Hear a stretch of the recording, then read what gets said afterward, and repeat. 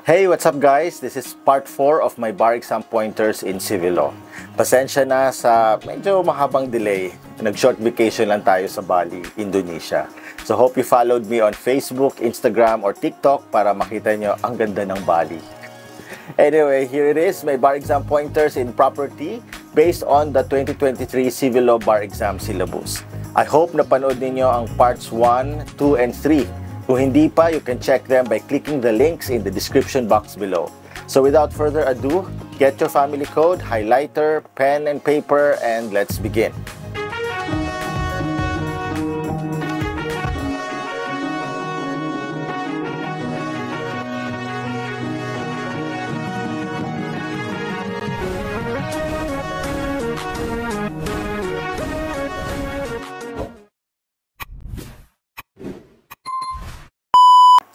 For the classification of property, please remember Article 415 of the Civil Code for immovable property. Property is considered immovable by nature, like land, soil, and mines, by destination, like statues, machinery, and instrument used for works in the property, if they are attached by the owner of the principal property with the intention of attaching them permanently thereto, also by incorporation, like buildings, trees, and everything attached to the property in a fixed manner.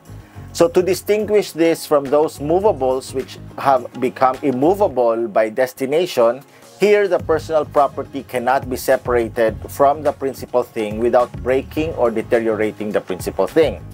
So another difference is that in immovable by destination, the person who attached the movable or personal property must be the owner. In immovable by incorporation, it does not matter who attached the movable. What matters is how the movable is attached and if it becomes integrated into and becomes inseparable from the principal thing. Now, the last type of immovable is immovable by analogy, such as contracts for public works and easements. For the movable property, please remember Articles 416 and 417 of the Civil Code. Madali lang tandaan ang movable property. If it is not included in the enumeration under Article 415 of the Civil Code, then it is a movable property. Finally, it is a movable property if by its nature it can be moved from place to place and can be removed from the real property without impairment of the real property. Now you might wonder, what's the point? Why bother with the classification of property? Well, the answer is simple. The classification of property determines the laws and rules applicable to the property when it comes to formalities, need for registration, acquisitive prescription, venue to file actions, taxation, double sales, sales on installment, etc. Nagkakaiba ang applicable law or rule depende sa type of property. Now, let's talk about ownership. Take note of Article 428 of the Civil Code. Thus, ownership is the right to enjoy, dispose, and recover a thing without further limitations than those established by law or by the will of the owner. That said, remember the incidents of ownership, namely, jus possidendi or the right to possess, jus utendi or right to use and enjoy, jus fruendi or the right to the fruits, jus accessionis or the right to the accessories, jus abutendi or the right to consume the thing by its use, jus disponendi or the right to dispose or alienate, at syempre ang jus vindicandi or the right to vindicate or recover. And because rights are not absolute, remember the limitations on ownership that may be imposed by law, like legal easements, those imposed through the inherent power of the state, like the power of eminent domain, those imposed by the grantor or transferor, like conditions imposed by a donor, and the inherent limitations, like restrictions imposed by lease. Now let's talk about accession. Article 440 of the Civil Code provides that the ownership of property gives the right of accession to everything that is produced thereby, or which is incorporated or attached thereto either naturally or artificially. The first part of that statement is accession natural, and the second part is accession industrial. Accession natural includes alluvium, avulsion, change of river course, and formation of islands. Accession industrial includes building, planting, and sowing. Speaking of building, planting, and sowing, or the BPS, alam ko, favorite nyo to. Favorite nyo i-hate. Huwag ganun, be. Napaka-interesting kaya nitong BPS rule. Love it, kasi ang daming ganitong sitwasyon, lalo na at madaming land grabbers sa Pilipinas. Ayun. Anyway, for this, remember Articles 447, 448, and 449 of the Civil Code. Now, pag-usapan natin ang mga remedies to recover ownership or possession of property. I will quote Culiado versus Gutierrez, GR number 212938, July 30, 2019. So, an action interdictal or a summary ejectment proceeding which may be either for forcible entry, detentación, or unlawful detainer, desahucio. For the recovery of physical or material possession, possession de facto, where the dispossession has not lasted for more than 1 year and should be brought in the proper inferior court, meaning to say, municipal trial court. Now, action publicana, or the plenary action to recover the better right of possession or possession de jure, which should be brought in the proper inferior court or regional trial court, depending upon the value of the property when the dispossession has lasted for more than 1 year, or even for less than a year in cases other than those mentioned in Rule 70 of the Rules of Court on ejectment. And lastly, action reivindicatoria or reivindicatory action, which is an action for recovery of ownership, which must be brought in the proper inferior court or regional trial court depending upon the value of the property. For quieting of title, it is defined as a remedy for the removal of any cloud or doubt or uncertainty on the title to real property by reason of any instrument, record, claim, encumbrance, or proceeding that is apparently valid or effective but is in truth and in fact invalid, ineffective, voidable, or unenforceable, and may be prejudicial to said title.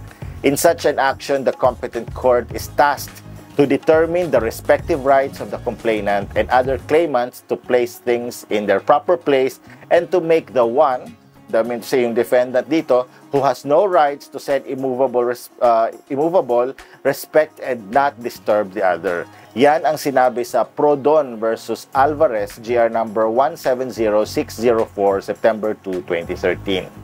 Now, let's talk about co-ownership. It is the right of common dominion which two or more persons have in a spiritual part of a thing, not materially or physically divided. Now, co-owners have the following rights. First, to use the thing owned in common subject to certain limitations, to share in the benefits, to benefit from prescription, to alienate, sell, or mortgage his undivided interest, to substitute another in the enjoyment unless personal rights are affected. Also, the right to redeem the share of a co-owner if the latter sells the same. Now, still on co-ownership, pag-usapan natin ang sale by a co-owner without the consent of the other co-owners. Take note, in Cabrera versus Isaac, a 2014 case, it was held that a sale of a definite portion of a co-owned property requires the consent of all the co-owners.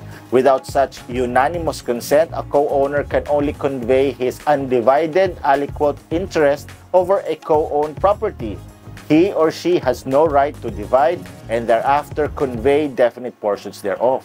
However, in Bulatao versus Estonactoc, a 2019 case, it was held that the contract entered by the disposing co-owner is ineffective for lack of power in the vendor to sell the specific portion described in the deed and makes room for a subsequent ratification of the contract by the other co-owners or validation in case the disposing co-owner subsequently acquires the undivided or pro indiviso interests of the other co-owners. So, alin dun sa dalawa ang susundin? Siyempre, sundin nyo yung later or yung latest, which is the Bulatao versus Estonactoc. Okay, next in the outline is possession. So, ayon sa Article 523 of the Civil Code, possession is the holding of a thing or the enjoyment of a right. What are the concepts of possession? First, possession in the concept of owner.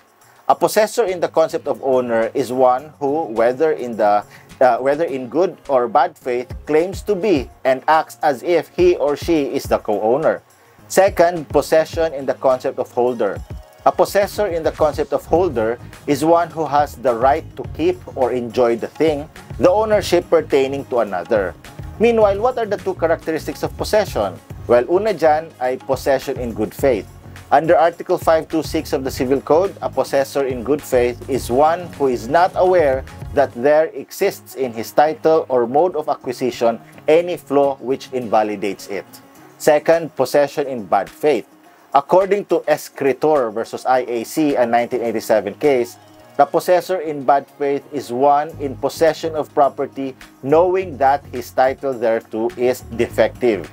Now, what is the relevance of good faith and bad faith in the possession of a property? Well, it is very relevant.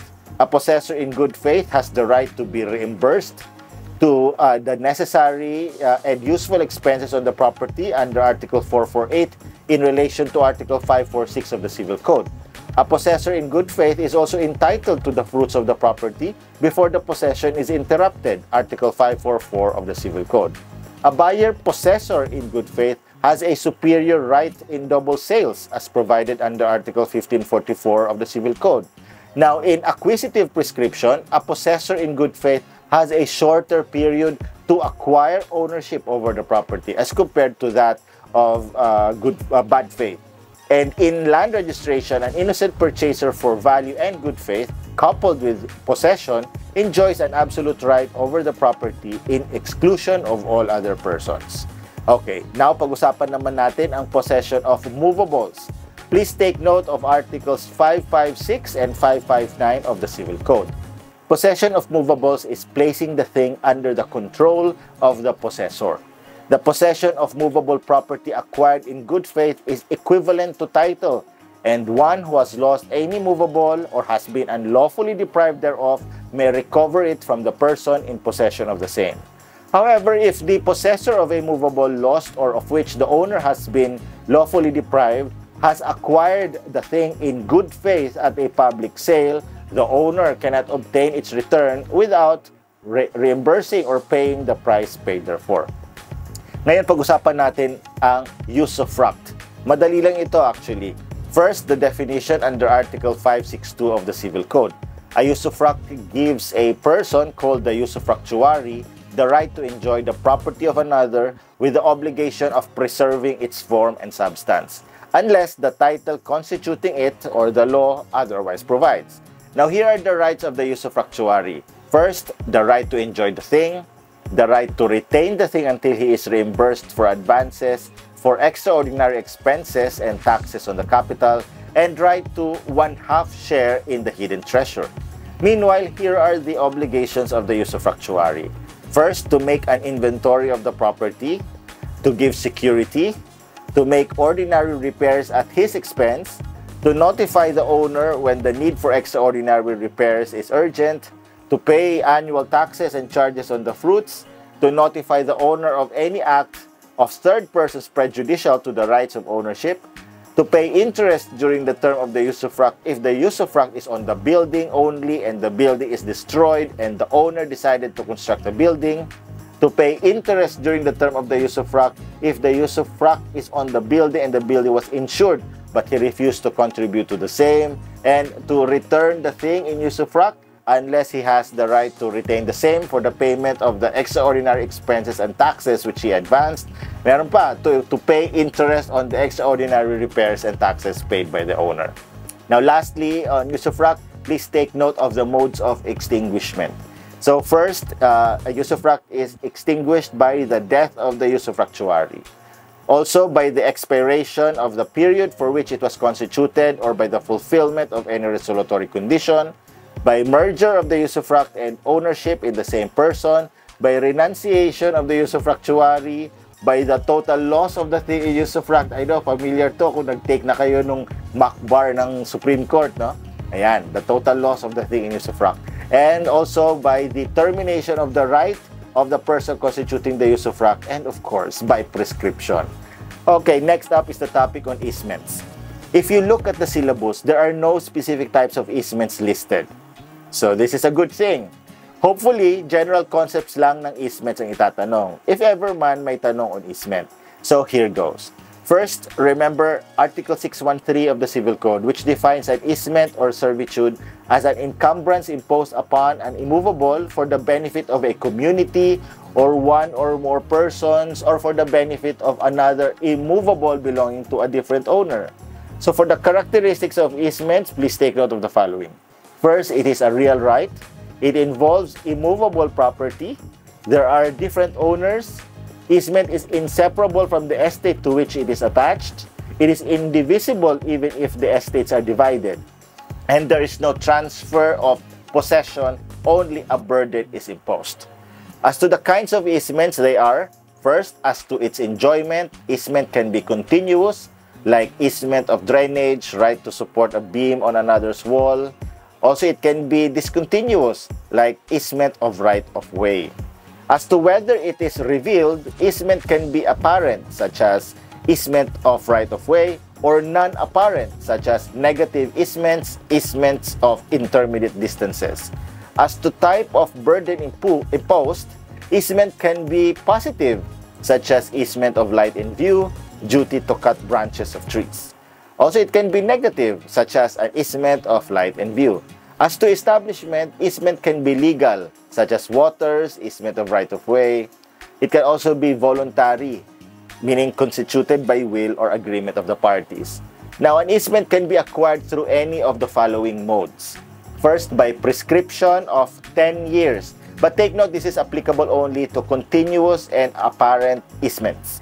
Also, easement can be acquired by title or agreement, by deed of recognition or final judgment, and existence of an apparent sign at the time of the sale. As to the effects of easement, remember the pronouncement of the Supreme Court in Pilar Development Corporation versus Dumadag, March 11, 2013, that by reason of this easement, the owner of a property must refrain from doing or from allowing somebody else to do or something to be done on his or her property for the benefit of another person or tenement. Ayan. Thus, the rights of the owner of the dominant estate are as follows: to use the easement or the burden on the servitude, and to make on the servient estate any works necessary for the use and preservation of the servitude without altering or rendering it more burdensome. Meanwhile, the rights of the owner of the servient estate are as follows. First, to exercise all the rights of ownership, including possession, subject of course to the burden imposed by the easement. Also, to make use of the easement in such a manner as not to affect the exercise of the easement or the enjoyment of the easement, and to change the place or manner of the easement provided it be equally convenient. Last subtopic under easements is, of course, extinguishment. So an easement may be extinguished by merger in the same person of the ownership of the dominant and servient estates, by non-use for 10 years, when either or both of the estates fall into such condition that the easement cannot be used, also by the expiration of the term or the fulfillment of the condition if the easement is temporary or conditional, also by the renunciation of the owner of the dominant estate, and by the redemption agreed upon between the owners of the dominant and servient estates. Please remember those general principles on easement.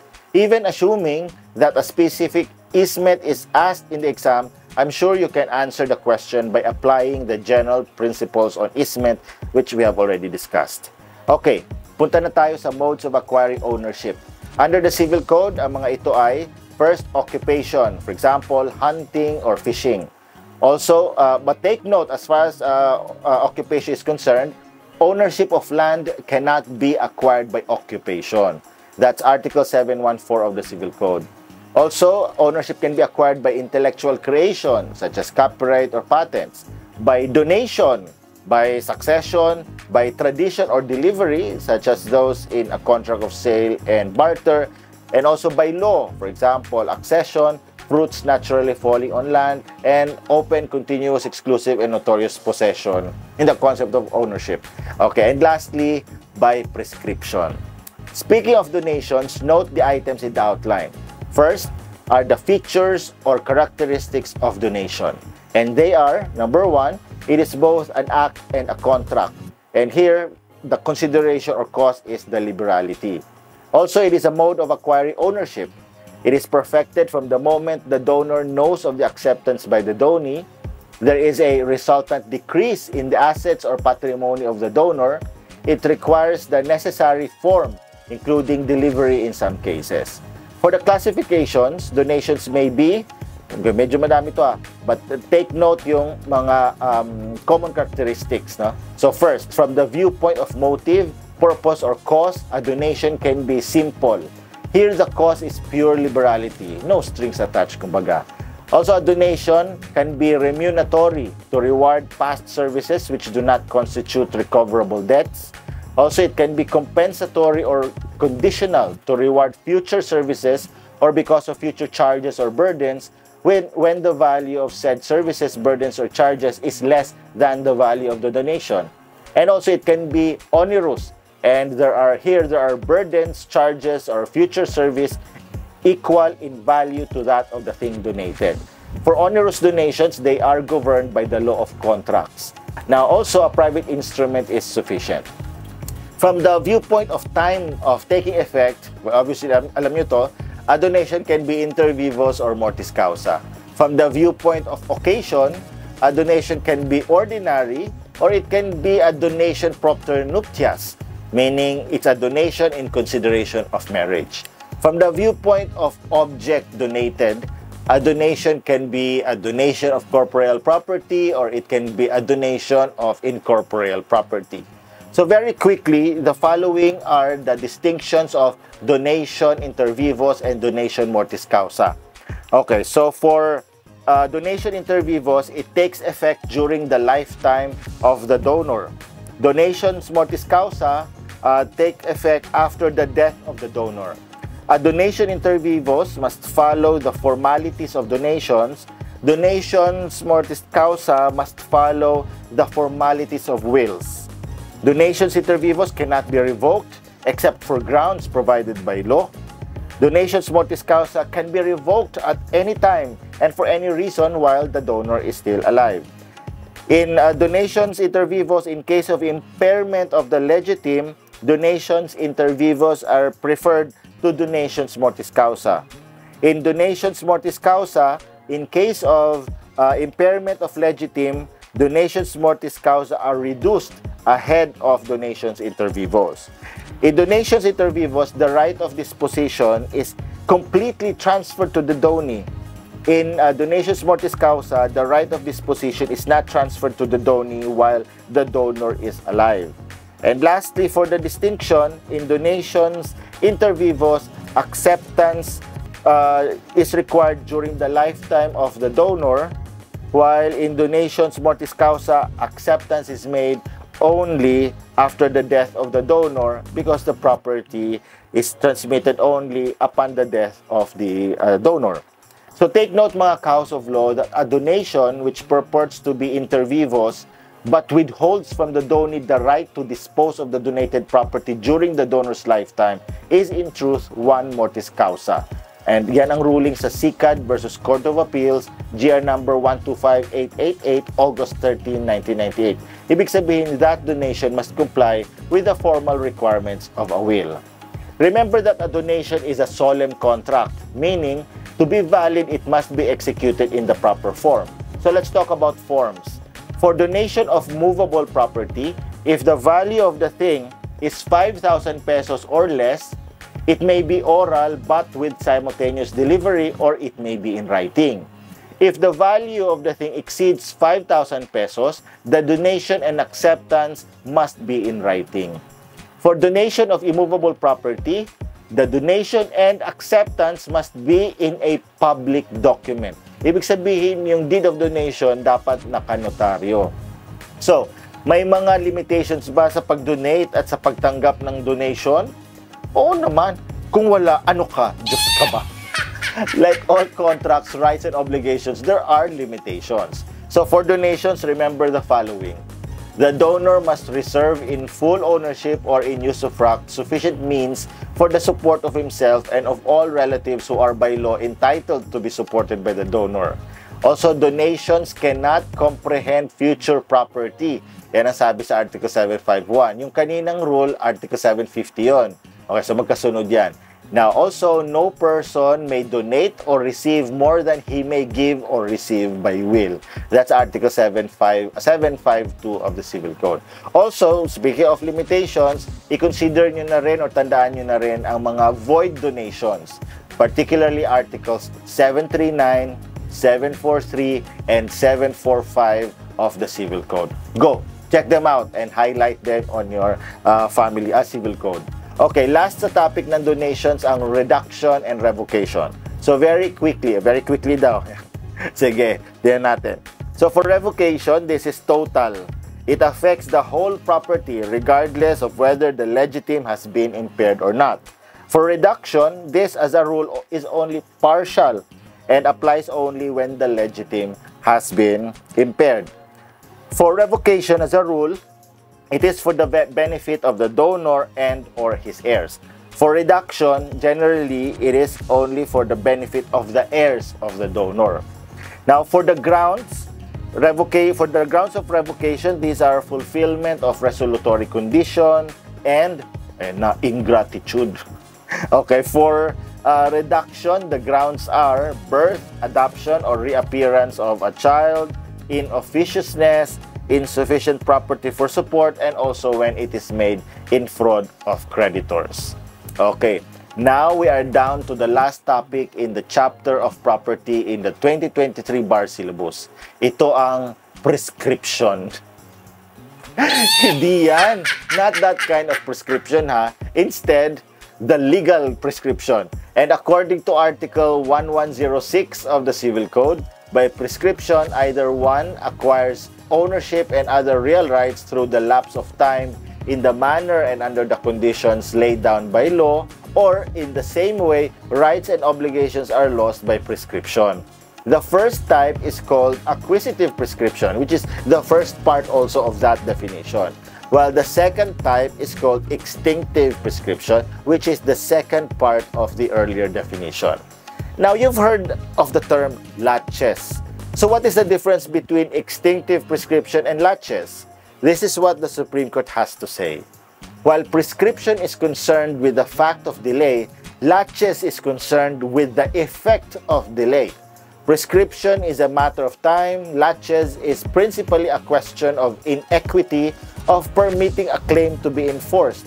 This inequity being founded on some change in the condition of the property or the relation of the parties. Prescription is statutory, laches is not. Laches applies in equity, whereas prescription applies at law. Prescription is based on fixed time, laches is not. Yan po ang ruling ng Supreme Court sa Maniklang versus Baon, a 1992 case. Alright, so we're done with property law. Abangan ang bar exam pointers on land registration. Fingers crossed. Sana talaga umabot bago mag-bar exam sa September. Ang civil law bar exam is scheduled on September 20. So that's it for now, mga ka-House of Law. Please share this video to your friends para matulungan din sila sa review nila. As always, please press the like button if you like this video and subscribe and click that notification bell if you have not done that yet. So I'll see you in the next video. Laging tatandaan, isip ay buksan, alamin ang batas. Bye guys!